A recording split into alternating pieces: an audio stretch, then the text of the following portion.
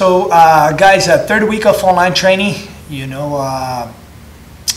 want to be here, be training, sharing the positions with you here at the academy, but we're doing what we can now, and that's the way that we can interact with each other, kind of share techniques with you guys. Really hope that you guys are able to see the techniques online. I know everybody's busy, everybody's trying to figure out stuff. But most important thing, we are safe, we are healthy. That's the most important thing. So we're just here to do what we can. So we're gonna be putting more 5 more techniques for this week for the advanced class. If you guys have any questions, anything that you guys wanna ask us, just send a message to us. You guys can send an email, and we'll be able to reply back to you guys. Please, if you guys have any videos doing the technique, send it to us too, so we can post it online. We can see that you guys are still learning and having fun. Okay, guys, we'll miss all of you guys. Have fun, enjoy this third week of online training. Okay, really hope you guys enjoy. Thank you very much for everything. Good, guys. Now we'll go for our second position. So it's a fake guard pull with an ankle pick. It's not really like an ankle pick there. It's more like you catching the guy. The guy's thinking that you're gonna pull guard, and he's kind of walking forward to engage to your guard. And it's so easy to catch people. I did this a lot in tournaments, training.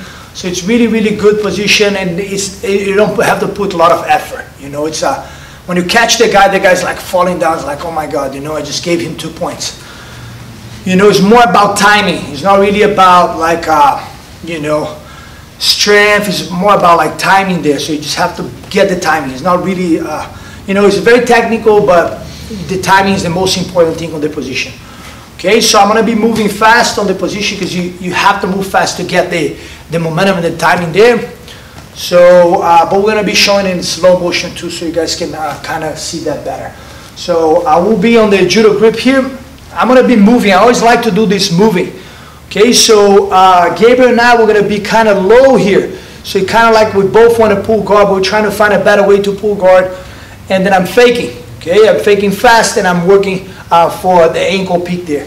So I'm going to be moving with him, stay low.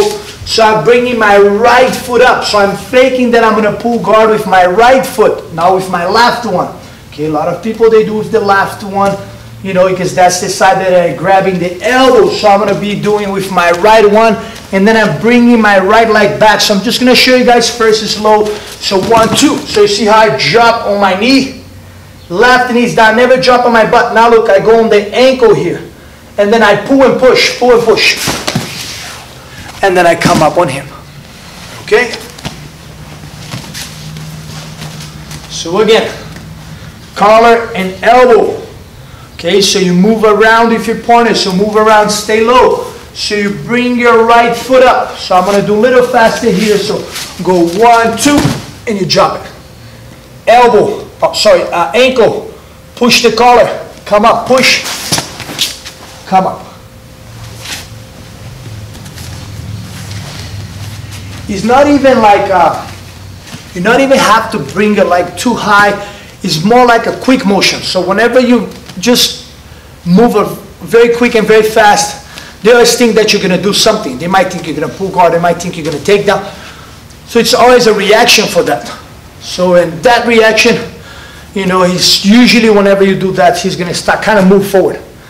Okay, I don't want it to end up in a single leg. I want it to end up in a very easy ankle pick. It's he's kind of falling. He's kind of going forward. When he goes forward, okay, I'm going to go into his guard. Oh my God, I fell down. I end up on the bottom.